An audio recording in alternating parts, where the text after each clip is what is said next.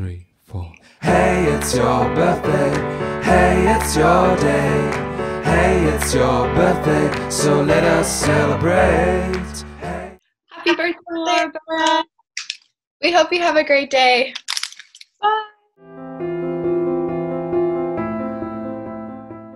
Hey guys! Happy Friday! Welcome back to Devotions with Emma and Sammy. We're so excited that you're here with us today.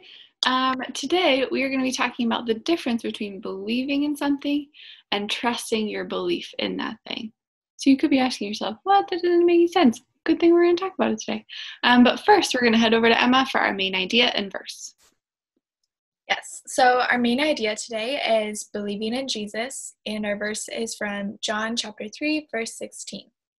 God loved the world so much that he gave his one and only Son, so that everyone who believes in him will not perish, but have eternal life. That is it for our verse. Over to you, Sammy.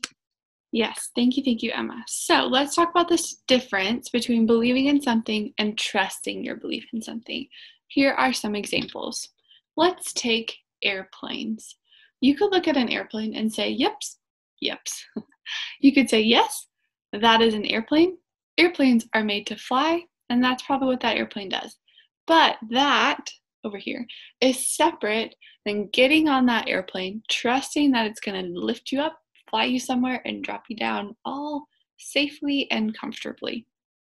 So you believe that it's an airplane, yes, but do you trust that belief by getting on the airplane? Here's another example. Exercise. You could say it is a fact that exercise is good for you. It's good for your heart. It's good for your lungs. It's good for your body and your mind. All that is true. Exercise is good for you. But if you really believe in that, then you're going to exercise. You're going to trust that exercise is good for you and do those things. So do you see the difference between believing in something and trusting your belief in something? Believing in Jesus is the same way. You could know Jesus is real. Yep, I believe everything that he did for us. That's a fact. Jesus is real. But that's different than actually trusting your life in Jesus, learning more about him, letting him shape you, being hungry for him and depending on him. That's all separate than just saying, yes, he's real.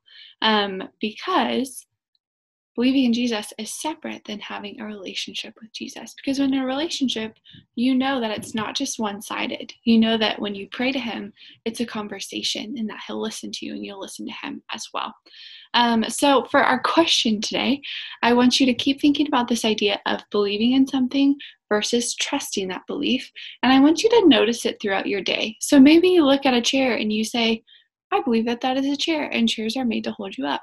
But that's different than sitting in that chair and believing that it will hold you up. So think about that today, and then think about that with your relationship with Jesus. Do you believe that he's real? Yes, awesome, great.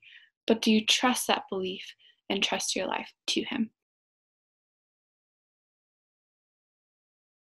So that is all I have for today. We're going to head over to Emma for our invitation.